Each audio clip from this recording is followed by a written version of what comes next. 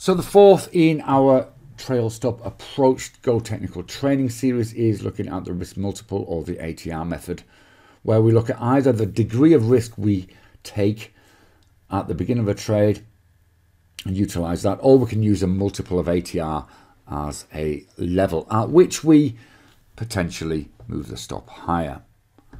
So it uses a defined specific price move to determine when to trail, and as we've said, we can either use a multiple of initial risk level. So if our initial risk was 40 points, we do it at 40-point increments.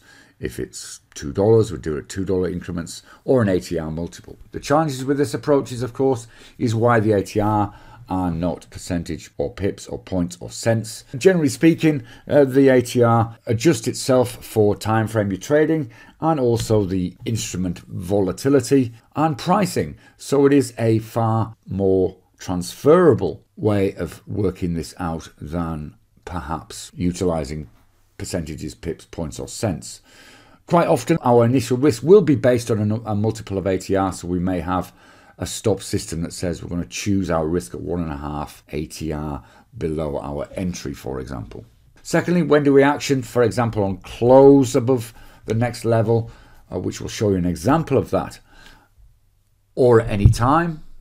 And thirdly, where do you place the trail compared to the identified level? Do you place it on it or just below it? And again, where you plant your flag is up to you, of course.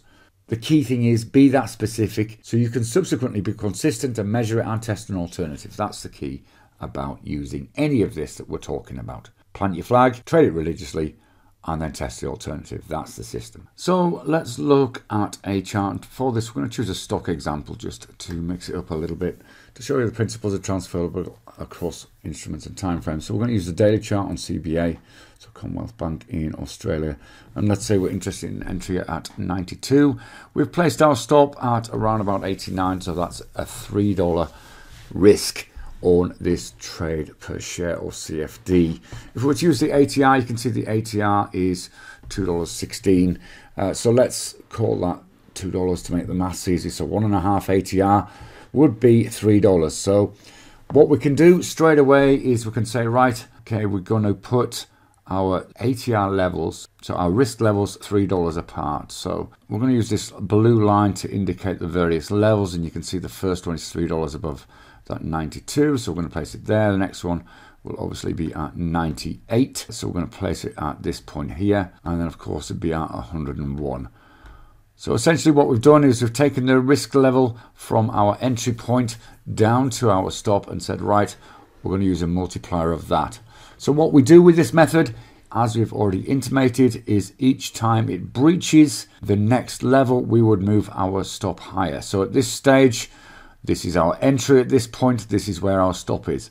When it breaches this level here, which is 1 times risk multiple, we would take this and we'll place it just underneath break even. When it reaches this second level, we're going to move it again just below that first risk level. And when it hits level 3, we're going to move it up again just underneath that next risk multiple.